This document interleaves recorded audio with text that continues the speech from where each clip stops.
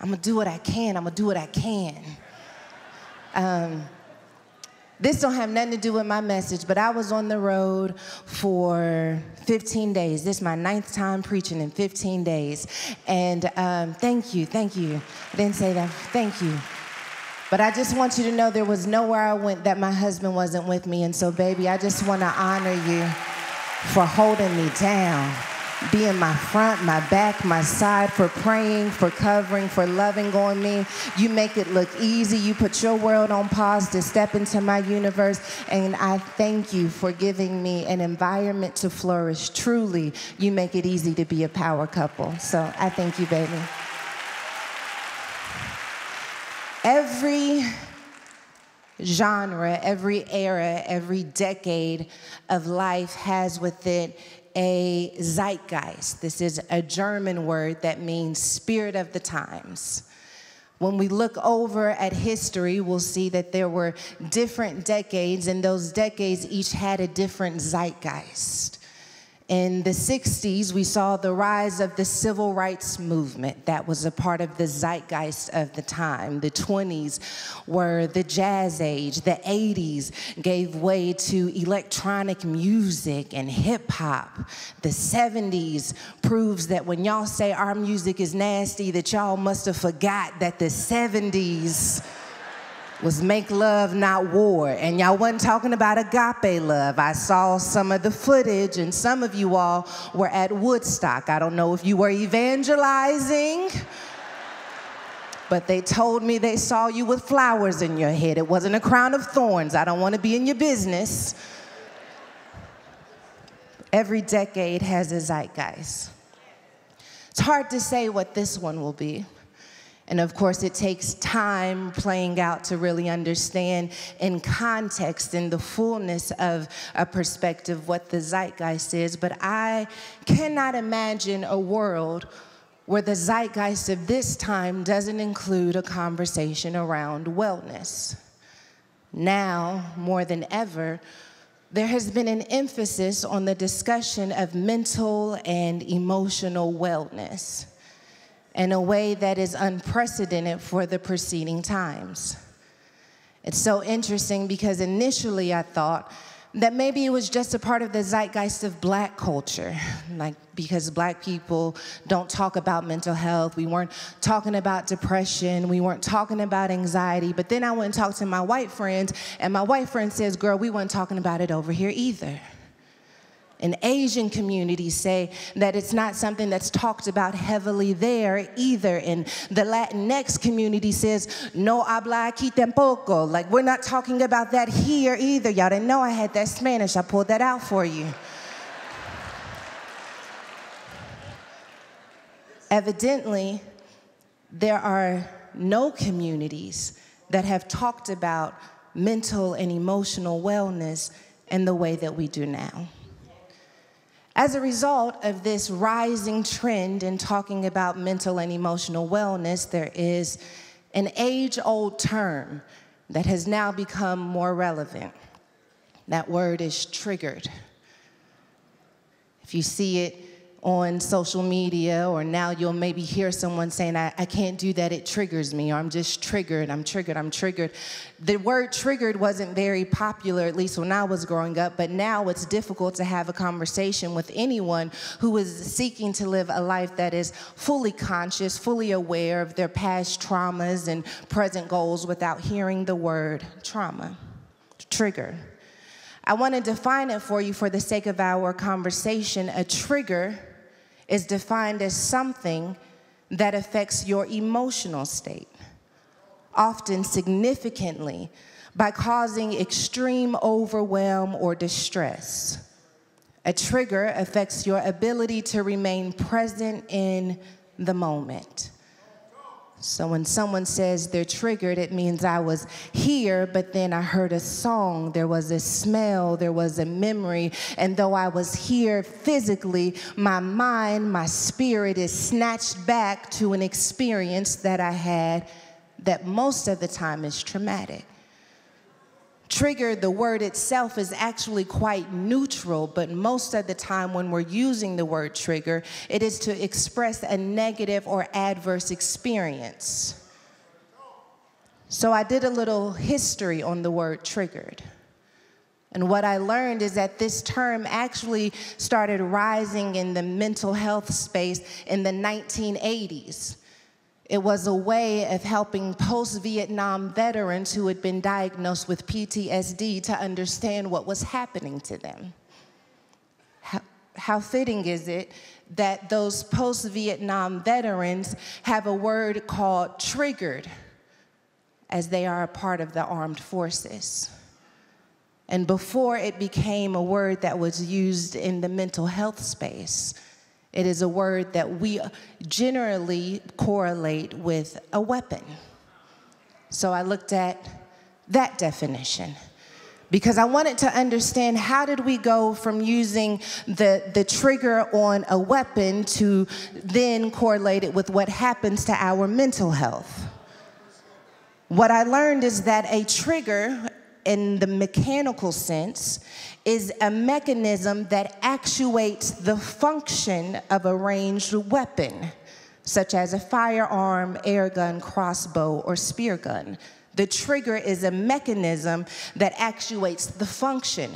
So when we look at it from the psychological standpoint and we look at it from the mechanical standpoint, what we have is that a trigger actuates the function of my past experience into my present. It actuates the function of that experience. The fear connected to it is now activated because I have been triggered. Whatever you experience, whatever function it had in your life, when you're triggered, it actuates that function. That's why you're defensive and nobody really said anything that bad to you. It's just that it actuated the function of that. That's why you start talking crazy. That's why you shut down. That's why you get angry before you can even control yourself, because the moment I'm triggered, it actuates the function of what happened to me.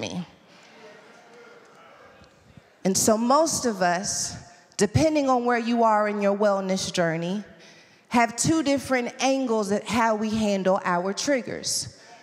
Some of us choose to avoid them. I don't listen to that music, it triggers me. Can't talk to that person, it triggers me. I can't have that conversation. I can't go back home. I can't read that book. It triggers me. It reminds me of a season of my life where I wasn't at my best, where I was a victim, where I was hurt, where I was wounded. It actuates that function, and so I stay away from it. The only problem with this is that often when we avoid our triggers, we also avoid the healing connected to those moments.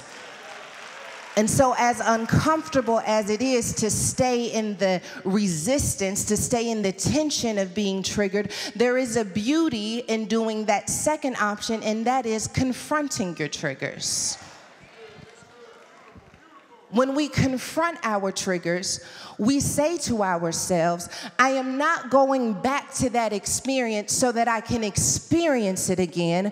I'm going back to that experience so that I can give it language, so that I can give it expression, so I can say now what I wasn't able to say then. I'm afraid, I'm hurt, I'm wounded, and so I could avoid the trigger, or I could dare to turn around and confront the trigger so that the trigger no longer dictates who I am anymore. It no longer dictates what's possible for me. It no longer dictates who I am in relationship with, or whether or not I have boundaries, because I am learning to confront my triggers. When you confront your triggers, you have the opportunity to not only just give it language, but you have the ability to say to that version of yourself what you weren't able to say then. Sometimes God allows us to be triggered, not because he wants to remind us of what we went through, but because you have a testimony now that you did not have then. And if you wouldn't mind being triggered, then you could go back to then and say, I got something to tell you about now that's going to make then easier to deal with. I wish I could say that the way I feel it in my spirit, but I just feel like somebody has something now that they needed back then, and you think because you have it now that you can't get it then. But I hear God saying, if you allow yourself to be triggered, then you can go back and tell that season where you felt like the weapon was prospering that in fact it did not prosper. You can go back and tell that shame, I know you thought I would never make it to the other side, but I messed around and found out I actually am fearfully and wonderfully made. I know you didn't think that I would ever recover from that abuse. I know you thought that I would always be damaged to good, but while I am triggered, I want to go ahead and let you know that I actually did find wholeness. I want to let you know that I actually did experience the presence of God. I actually want to go ahead and let you know that I built the family. I want to go ahead and let you know that I broke the generational curse. I want to go ahead and let you know that what happened then didn't change what God has for me now.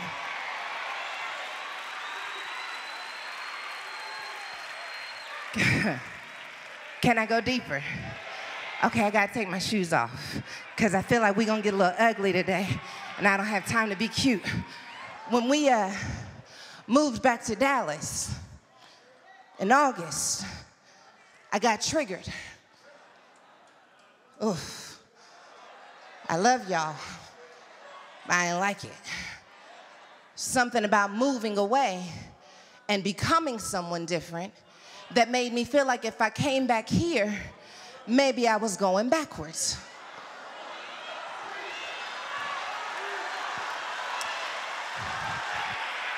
And I'd come into church and I'd feel anxiety in my chest and I'd feel fear in my chest and I'd feel like people were staring at me and people were judging me. And I realized that what I was experiencing in this moment was not really true to what I was experiencing in this moment. I was being triggered from when I was 13 years old and pregnant.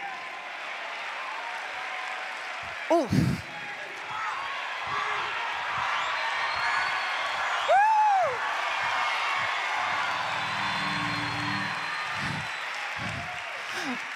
But I know something about now that I didn't know then.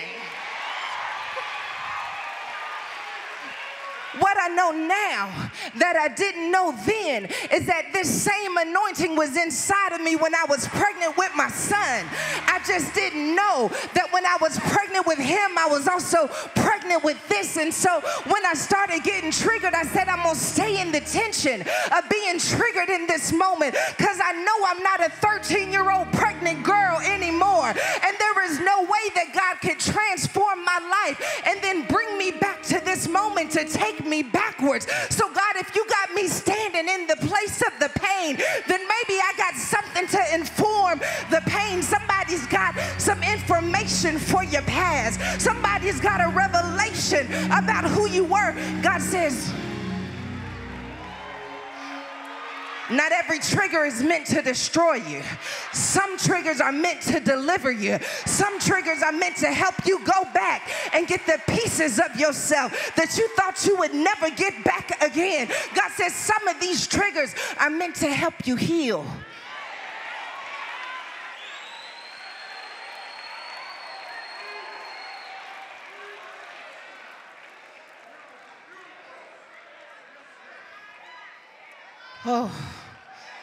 Oh God, I feel you. Moses, trying to stay on subject. Oh, Moses is evidence that God will send you back. He spends 40 years in Egypt, but he's got to leave Egypt because he keeps getting triggered in Egypt. Because I'm not quite Hebrew, I'm not quite Egyptian, and when I see the Hebrews, I get upset with the Egyptians, but the Hebrews won't accept me. He's torn in between these different identities, and so instead of staying there in the tension of the triggers, he leaves. And that's okay too. Because there are some moments where in order to truly heal, you do need to avoid the triggers that keep pulling you back. Sometimes you do need to change your playlist. Sometimes you do need to change the way you interact with others, especially when you're in a season where you're trying to figure out, who am I really? But after he's been in Midian for 40 years, the Lord appears to him. And the Lord appears to Moses with one purpose and one purpose only, and that is to send him back to the place where he was triggered. But this time, when he goes back, he's not going back the same. He's going back with an encounter that empowers him to be who God has called him to be. That's real good to me. Some of us want to go back to the place where we experience pain without an encounter. And that's why we get hurt and wounded again, because we haven't been empowered to really deliver ourselves or others. And so we go back and forth and back and forth and back and forth. But you can have an encounter with God that empowers you in such a way that when you go back, you don't have to worry about actually going back, because I'm not here to stay, I'm here to deliver. I'm not here to go back to who I used to be. I'm here to see if anybody wants to grow with me. I'm here to see if anybody wants to evolve with me. I'm here to see if anybody else wants to break out of this prison. I'm here to see if anyone else wants to be broken out of this oppression. When Moses goes back, he has to know within himself that I'm not the same person who left. And because I'm not the same person who left, when I go back, I got something to deliver that I could have never delivered had I stayed. I could have never, I don't know who that is for, but I hear like God is saying that there are some people who had to leave, but just because you had to leave, it doesn't mean that you have to stay gone. That sometimes God sends you back to a place after you have had an encounter that can stretch the capacity for what's possible for the people you left behind. I know we live in a culture, in society, where we think we have to leave everyone behind, but I'm here to let you know that sometimes you only leave them behind for a moment. And when you go, oh God, I feel like preaching in this place. When you go back to where you left, the people you left are not the same people you left anymore. You think they're stuck in their old ways, but baby, just like you changed, they changed. They're ready for something different. They're hungry for something beyond where they have been restricted. They want to know that there is a promised land somewhere out of there. I want to talk to somebody with survivor's guilt, because you are the one who got away. You are the one who changed everything. And I hear God saying you're the lone survivor for now, but you're only the lone survivor until I turn you into the deliverer. When I turn you into the deliverer, you will not be the only survivor any longer, because I'm going to send you back to unlock what's on the inside of them. I'm going to send you back to make them hungry for what happened to you. I'm going to send you back with an encounter and a revelation that shows them there's something better than this. There's a different way of being. There's a different way of proceeding. There's a different way of building a marriage. There's a different way of making money. There's a different way of building ministry. There's a different way of loving your wife. There's a different way of loving your husband. I don't know what you escaped from, but I hear God saying that you got to leave the door open. And sometimes you're going to be the Harriet Tubman of your family, the Harriet Tubman of your community, the Harriet Tubman of your generation, the Harriet Tubman of your school. I gotta send you back. You won't get stuck, but you're going back. You won't get lost, but you're going back, because I got a mission. You left something behind. You left something behind. You left the revelation of who I am in the world. When you walked away from a part of your destiny. I don't know who I'm talking to in this place, but I hear God saying that I'm not allowing you to experience all of that revelation and all of that encounter so that you can keep it bottled up on the inside of you. That I'm letting you experience it, because there's going to come a time when everything I placed on the inside of you is going to have to pour out so that it can draw everybody to the very glory that changed your life. What's up?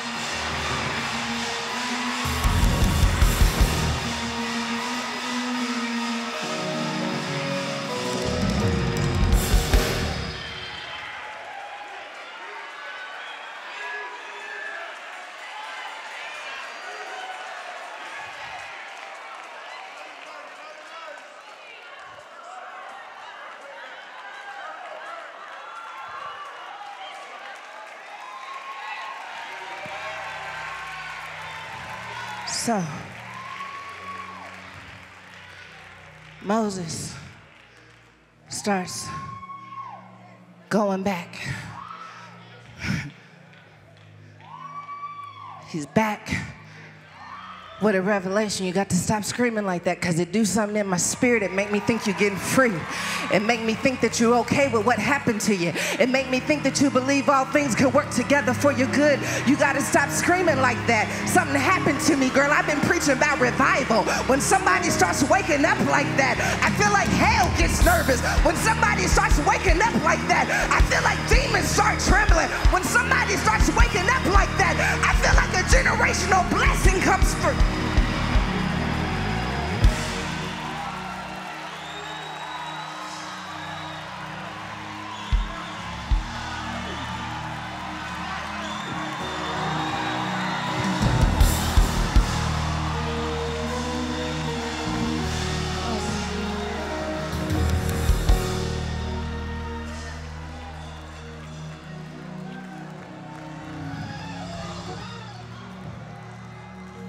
So,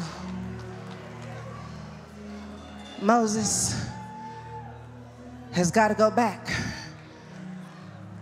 He's armed with a word. He's armed with a mission. He's armed with a purpose. He's got some confusion, but he's got to go back. He doesn't know how God's going to use him, but he's got to go back. He doesn't understand where the words are going to come from, but he's got to go back. He doesn't know how long the journey is going to be, but he's got to go back. And all he has is a promise. All he has is an encounter. All he has is a revelation. So the only thing he really has to do is resist the urge to not get stuck in confusion.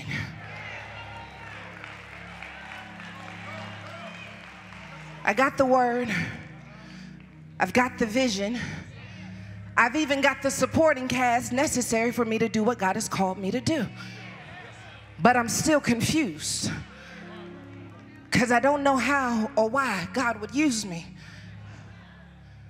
But I'm going to go anyway. Can't get stuck in confusion when you have a command. I mean, you can do whatever you want to do, but if you're really going to be effective, you can't wait until you're clear on why it's you and how it's you and how long it's going to be you. Because if you're waiting for clarity, you may miss the anointing connected to the command. Some of us are moving confused. You think we look good. You think we have it all together. I'm telling you that some of us are just saying yes confused. Some of us are just saying yes with a shoulder shrug. Some of us don't know really how we made it over. We just know that we decided to keep on moving. Our legs got tired. They left us too. They betrayed us too. We didn't know where the resources were coming from either, but for some reason we just kept on moving because we knew we couldn't go back, and we knew when God said move, we had to move. And so we were moving confused, and the more we moved, the more he started clearing it up. Oh, so that's how you're going to do it. Oh, so that's who you're going to use. I'm moving, and when I'm moving, he's clearing my eyesight. When I'm moving, he's making my crooked path straight. When I'm moving, he's ordering my steps. Just when I don't know where it's going to land, he says right there, step right there, preach right there, walk right there. I'm going to tell you as you go. When you move, I'll give you the next step.